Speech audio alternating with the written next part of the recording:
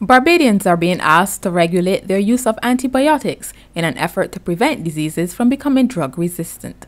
Director of the Antimicrobial Stewardship Program at the Queen Elizabeth Hospital, Dr. Corey Ford, made the plea on Thursday. He was speaking to the media following the opening of a Ministry of Health workshop to complete the National Action Plan on Antimicrobial Resistance. What I would challenge Barbadians to do is to understand that this whole idea of antimicrobial resistance does not only involve the Ministry of Health. It doesn't only involve physicians, it doesn't only involve pharmacists, but it involves every single Barbadian.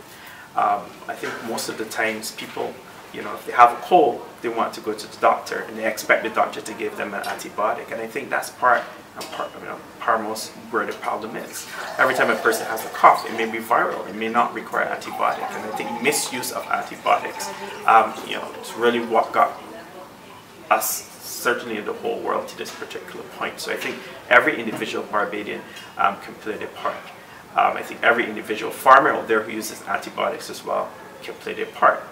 Don't go to the pharmacy and ask for antibiotics because you think you want your animals to grow bigger and faster.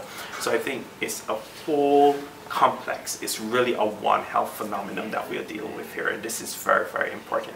That I think that you out there in the community, physicians out there in the community, the pharmacists out there in the community, certainly those in the Ministry of Commerce and Agriculture work together so that we get this plan properly implemented across the country. During the workshop, Chief Medical Officer Dr. Joy St. John also urged Barbadians to remain cognizant of antibiotic resistance, which she said was a serious and growing public health threat worldwide.